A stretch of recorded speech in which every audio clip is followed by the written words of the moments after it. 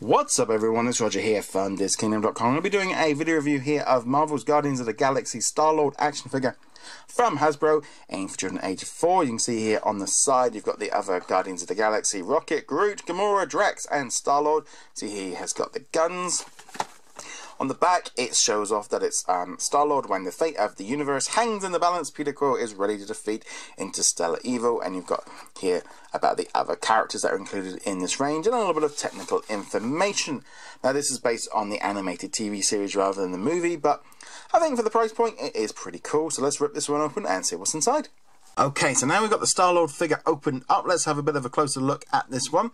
So you've got two guns, which you can put in his hands, and you've also got the kind of little area that you can put it in his pockets here. Maneuverability, he can move his leg forward, he can move it all the way back, and the same with the other one as well. I'm seeing him have him go whoop.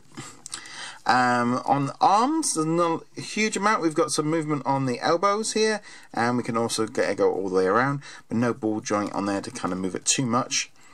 So we can move that around a little bit, and then we can move them around.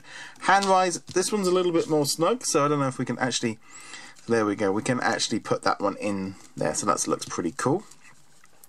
Obviously got the mask here. There's a little bit of maneuverability, but nothing much, because obviously the jacket here is stopping it from doing anything. A little bit of detail there. We've kind of got around the back of the knees, and you've got the boots and a little bit of colour there. Unfortunately, no movement on that point.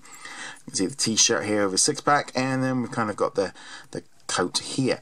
So overall, not a bad Starlord figure for the price. This is definitely in the budget range. Obviously, if you're after something a little bit more sophisticated, you want to go for the Marvel's Legends figures instead. But these are a nice toy to actually for children to play with, rather than a collectible item. Well, anyway, guys, let me know in the comments below what you guys think of this figure. I'd love to know your thoughts on it as well. Anyway, guys, be sure to check us out over at DisKingdom.com, and I shall see you guys soon. Laters.